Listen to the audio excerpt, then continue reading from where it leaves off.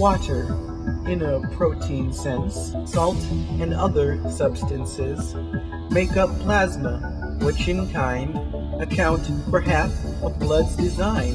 A mammal's blood is red and bright from oxygen when mixed inside.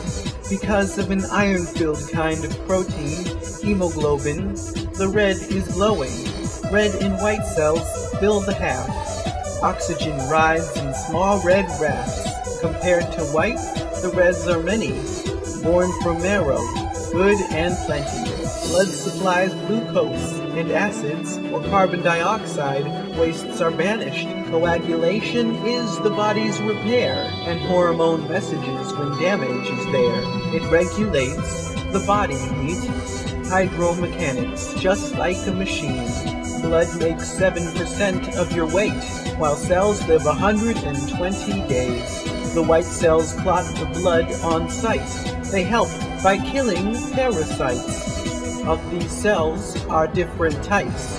Some kill bacteria and fungi, allergic reactions, virus cells, tumors, pathogens as well. If only we could go within to see a white cell's origin.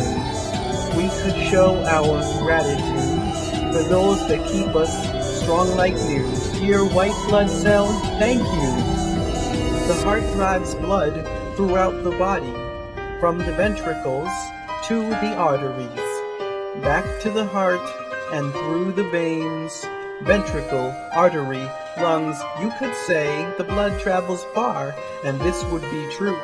It takes 30 seconds to complete this route. Oxygen brought in must be spread around, while carbon dioxide is what's carried out.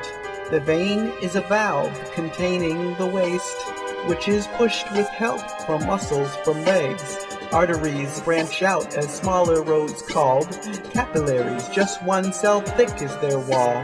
Blood must be slowed to allow the breakdown of substances, nutrients. Eat up the chow. Blood is classified in 200 groups. You inherit whichever your parents gave you. The most common kinds are A, B, and O. Some have A or B, and some people have both. It's important to know, should you need more blood, a bad combination will make it clot up. Blood brings to life almost every creature. We could not live without those 5 liters.